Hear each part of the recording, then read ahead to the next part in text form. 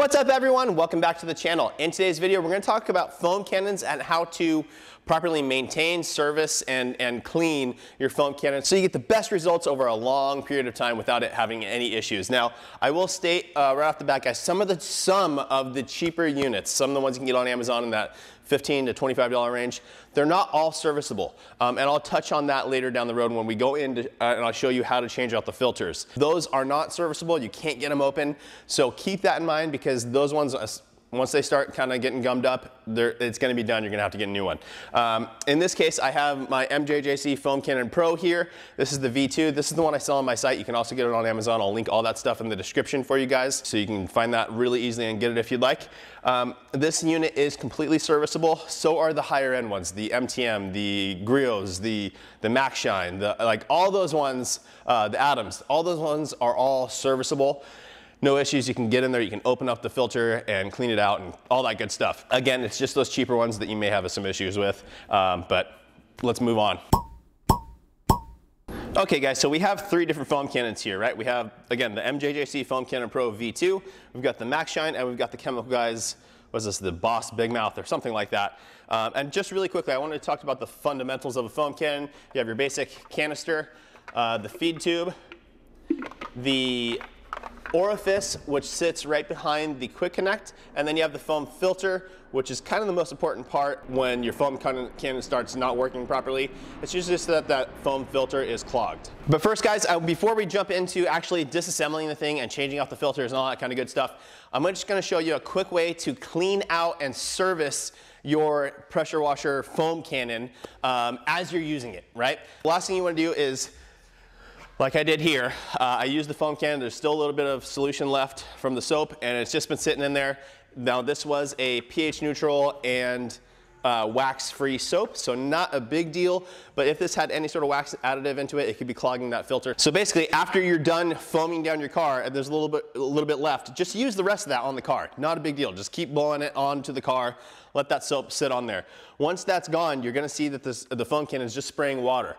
Well, at that point, let it spray water a little bit and then take this top and loosen it up so more water flow is going through, and continue to just blast water through the foam cannon for, I don't know, 15, 30 seconds, something like that. Not a long time, nothing to be crazy about. And basically what that does is it opens up that whole column through here, accessing to where the foam filter is up here, which can get clogged up, and it's pushing a bunch of water through there and rinsing that filter out so that you won't have any issues down the road. Super, super simple. Let me go ahead and show you guys real quick. I'm gonna hook it up to my pressure washer up front. It's gonna blow some foam. It'll switch to no foam, just water, and I'll loosen this up. And then we'll jump into, if that's not helping you, how to change out the filter. Okay guys, so again, still a little bit of soap in here. So basically what I'm gonna do is I'm gonna spray it. Ooh, strong stream. And that part doesn't really matter. You can use the fan angle. I just keep it at what I'm normally at, around that 40 degrees. So there we go, there's foam coming out still. And we'll just keep waiting, keep waiting. We're still blasting foam.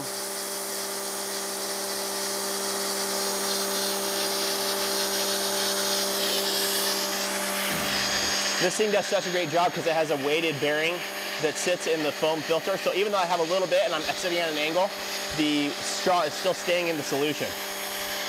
There we go, now we're blowing water. Okay, so now I'm gonna go ahead and loosen this up. Let that blast out even more. Just for a little bit, we're just gonna go ahead and rinse all this out while I'm here.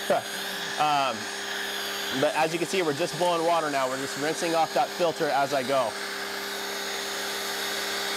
I'll tighten it back down. And I'm good to go. So now the container is all empty. The filter's been rinsed out. I can store it and we're good.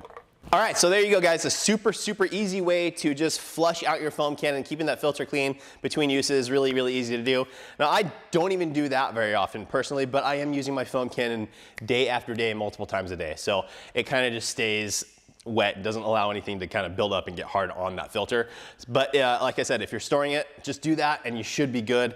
But if you do need to go a step beyond that, if it's still not just working the way it was originally, there's a few things you can do, and the main thing is just replacing out that filter. So let's go ahead and jump into that now and show you exactly how to do that so that you get the best performance out of your foam cannon. So in order to get to that foam filter, we don't have to address the orifice. If your foam cannon was working properly, it's not the orifice's fault here. If you're not getting the amount of foam that you want, you can switch out the orifice to a smaller one. I have a video on that. I'll link it up here for you guys or down in the description. I also have a video on everything that creates more foam. From talk about using deionized water, warm water, all that kind of stuff, to different orifice sizes and different filters. So I'll link that down in the description for you guys as well. But basically there's typically two different types of ways to access your foam filter. On the MJJC, it's just this little pin here. And a lot of them will be like this. So you just have to get a small screwdriver, push that pin inward, just like so. Pull that out, and then it pops out the other side. So I'm just gonna grab a pair of pliers and yank that guy out, okay? Then we can take this whole front end piece off, okay? And with this one, the foam filter, as you can see, is right in there. Actually, I don't know if you can see that, but it's right in there. So the foam filter's right in there. We're just gonna open this nozzle up, take our little screwdriver, again, the small one, and just press through and just try and get that to release. So in this case, I'm actually gonna grab this little poker tool. Again, I open up the prongs in the front that adjust the angle of the pressure washer from 0 to 40, 45 angle, and push that out. So with the MJJC, guys, this is the only one that has a different type of filter. It has a steel mesh filter, followed by a foam filter, followed by another steel mesh filter that sandwiches them all together. And it's the same with all different types of filters. Typically it's just one of these guys, a little bit thicker. That's what these ones will have, and we'll get into that in a second. But basically what happens is these little filters, especially if you use a wash and wax, something that has some wax additive in the soap, these guys get clogged and then they don't perform the way they should. So again, if you need to, you can replace them, and this is how you do it. As far as with the MJJC, like I showed you, and then we're gonna move on to the Max Shine, which is the same exact way to do it as the chemical guys and most other foam cannons. Once that's replaced, you can just put this back in, slide it back over. You wanna get it to seat over the O-ring. There we go. And then just make sure everything works properly. So make sure it can still turn and that this piece turns as well and properly functions. Good to go. Now that we know that that's all good, we can stick the pin back in. And then you just gotta work that, oh, actually it just slid in nicely, and then just work it in a little bit just to get it flush, and you're good to go. Okay, so now the other type, like I said, there's a push pin, or there's this kind that's a little prong that goes through to two push pins on the other side. And this honestly is a little bit nicer because it's easier to work with as opposed to trying to push that little pin.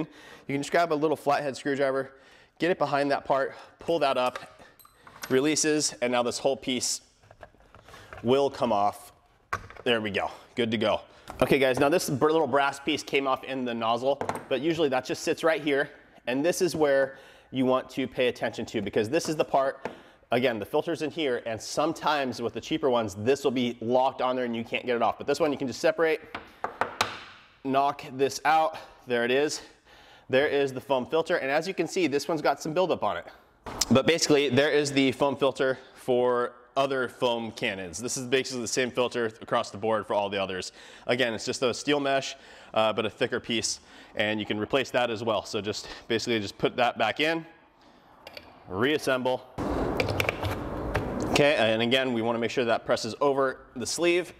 There we go. And then check the function again. Again, on these higher end units, you can change between vertical and horizontal. That's why you can see this piece spinning. On the cheaper ones, you can't do that, but just make sure that this part's working properly. We're good to go there. Now let's go ahead and take the prong. This is the side. You'll flip that over, and there's the side so that this seats in nicer. So let's go ahead and get that lined up, press those in, and we're good to go, back to work. Okay guys, so there you have it. Everything you need to know to get the most out of your foam cannon. If it starts getting clogged up, whatever, like I said, just rinse it out to prevent it from getting clogged up. But if it gets clogged up, then you know how to change out the filter and get back to work. So that's it guys. Please make sure to like the video, make sure you're subscribed, turn on that notification bell. We'll see you on the next one.